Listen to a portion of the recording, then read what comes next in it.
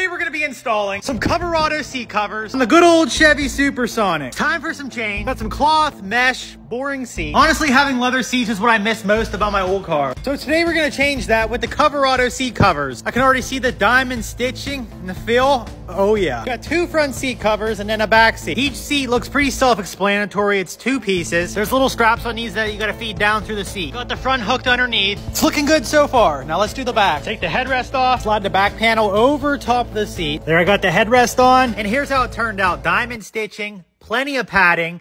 Even got the Coverado logo right there. Don't worry, they even got the headrest. Just got the passenger side in. This side was a whole lot easier since I already knew how the straps went. But overall, it was pretty easy to get these things installed. At a quick glance, you can't even tell they're seat covers. Just like that, my car is refreshed, and now I have leather seats again. Now on to the back seats. Just got the matching rear seat covers installed. Just like that, we got ourselves some premium leather seats for the Chevy Sonic.